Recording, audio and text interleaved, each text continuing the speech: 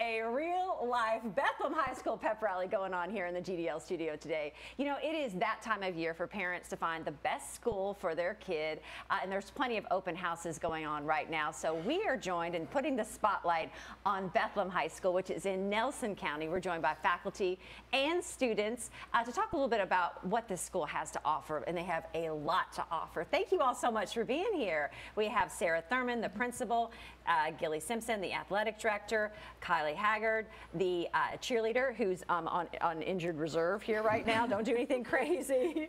Carter Zutterman plays baseball, golf, and on student council. Parker Osborne, can't see him, but he's the Eagle. And Christian Furman plays football and on student council. So as you can see there, there's a lot to unpack because you have athletes, student athletes involved in multiple things. And Sarah, I gotta say, first of all, congratulations to you guys. You have some of the top ACT scores in the state right now. And that's great news. Yes, thank you very much.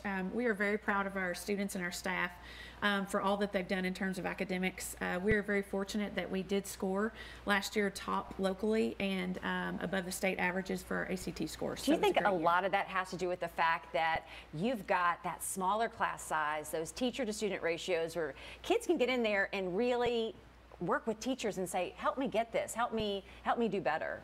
Yes, absolutely. Our class sizes range anywhere from 22 to 25 students. Some are even less than 20. We have a couple who average around 12 students per class. So wow. We're very fortunate that our student to teacher ratio is pretty low overall. And even last summer, we were able to hire additional teachers with our increase in enrollment with our freshman class that even helped that much more. You know, my parish is St. Gabriel, and I can't tell you the number of students that are coming there. And people think, wow, Nelson County, how am I going to get there? But you've solved that too. You have buses that run to a number of different counties. Yes, we have buses that run to 8 different counties. Our county, of course, and then all the counties that surround us in additional areas. So we're very fortunate with that. We run buses in the morning with morning routes. We run buses in the afternoon for afternoon routes. And then we run an activity bus at 6 p.m. for any students who play sports or activities or in any student organizations that can go home at 6 p.m. as well. If you want to go, we're going to get you there. That's exactly right. We're going to find a way. We're going to find a way with Yes. transportation. You know, you mentioned sports, Gilly. I mean, congratulations. You guys are really, I think, making a lot of great noise across the state when it comes to athletics. We really are. You always tell people there's a couple of things that we really try to point out to people. One is that, you know, we have the good fortune of being able to participate in the Class A tournaments for the small schools, but also with the open tournaments for the larger schools. And you know, in the last 3 years, we've won 5 Class A state championships and almost 20 regional championships.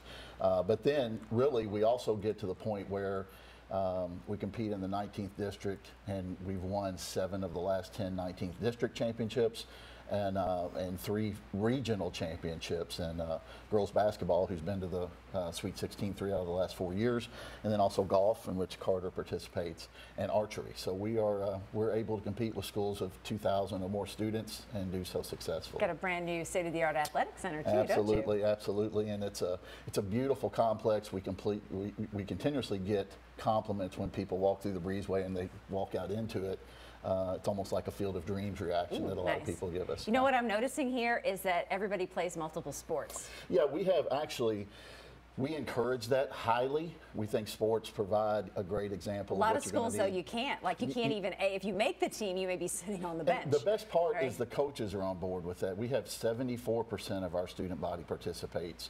Of those, 62% play 2 or more sports, 38% play 3 or more sports, and 13% play 4 or more sports. So we encourage that. The coaches encourage it, which is helpful as well. Yeah, absolutely. Preparing them for their next level, whatever their next level may be. All right, I want to get to the students now because I know they have a lot to talk about too. You know, Kylie, we know you got injured. You're a cheerleader. You know, tell us like where you went to grade school and why you chose Bethlehem. So I went to grade school in Bardstown. I decided to transfer to Bethlehem my freshman year, and I fell in love with the climate and the opportunities that I had at Bethlehem. So I joined cheer my sophomore year, and I've had many opportunities since then. I've gotten to cheer at rep for girls Sweet 16 basketball and many football games all across the state. So yeah. All right, Carter, what about you? So I went to St. Joe, and like growing up, all I heard was Bethlehem's a family, and it took me till I got there to actually see that it is true. And with me being a varsity letterman, and student council president, Bethlehem really does a great job with getting their students involved. And like everybody has some leadership role at Bethlehem. You're Love more it. than just a number. No, Christian does too. You in leadership and playing football. Yeah, big football guy. I had the opportunity to be on several good sports teams, but it's not just about the sports at Bethlehem. You know, we have so many opportunities that are given to us. I mean, especially after high school. But Miss Coons, she does an amazing job. She always gets us ready for college, gets us the application process, helps us with our ACTs, SATs, all that kinds of stuff. So we have a great community around us, and teachers love us, and they care for us, and they care about what we do in the future. All right, we cannot ignore Parker in there, right? How cool to be the mascot, the Eagle, right? Parker, you want to add in anything? How long you been the mascot? 1 year. What? Well, you can't talk too much. That's why they can't talk, because they have all that stuff on. Thank you all so much for coming in. And again, you have an incredible representation of the students that go through Bethlehem, and I know big things are going to come for all you guys. So thank you for coming on up and sharing all the great news with us. So we want to tell everybody, if you are interested, because their open house, I want to make sure I get this right, Sarah, December the 7th. Yes.